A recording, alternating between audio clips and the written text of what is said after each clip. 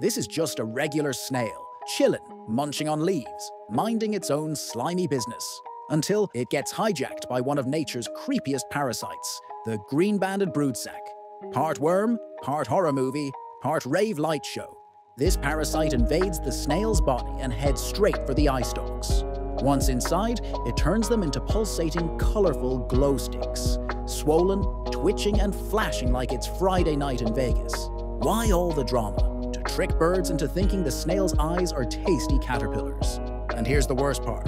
The snail hates sunlight, but under the parasite's control, it climbs up into the open, basically flashing a neon sign that says, "Bird food here." Eventually, a bird swoops in and eats the infected eye stalks. The parasite enters the bird's gut, completes its mission, and the snail, it will grow its tentacles back, dining on more tasty bird feces. Then the cycle starts all over again.